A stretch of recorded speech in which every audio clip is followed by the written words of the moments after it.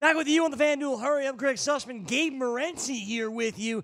And we have a couple early games left to get to, and that begins in Carolina with the Carolina Panthers hosting the Tampa Bay Buccaneers. They are 6-point favorites at home, Gabe.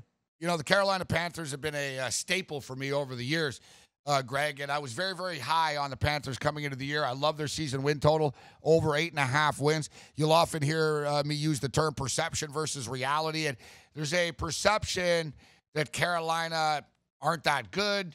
I think there's a negativity often around Cam Newton from people that just, quite frankly, don't like him.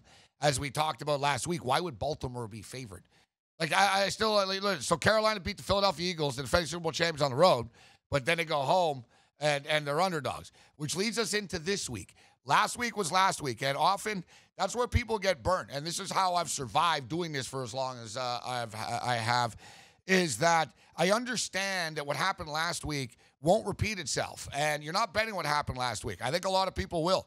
I think a lot of, as sort of, Johnny Six-Pack, let's call him, sort of say, well, look, Carolina beat Philadelphia on the road, and they beat Baltimore last week.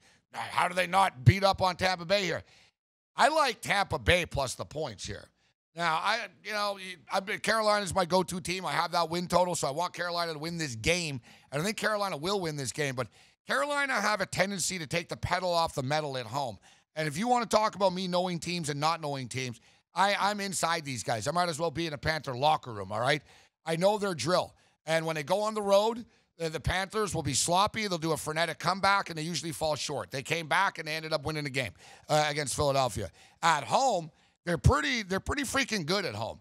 And what they'll do is they'll come out. You'll see, the Panthers are up 14-0. Oh, they're nailing it. Next thing you know, it'll be 14-7. It'll be 14-10. And then it'll sort of be 21-10. It's like they're like a cat and mouse game, the Panthers. They never really drill you and pull away, but they're never really in danger. I think this Panther team's a lot better than people think they are, but now you got Ryan Fitzpatrick throwing a football. He's carefree. He doesn't care if he throws an interception. He's not feeling any pressure, and he's going to turn the ball over less than Jameis Winston was.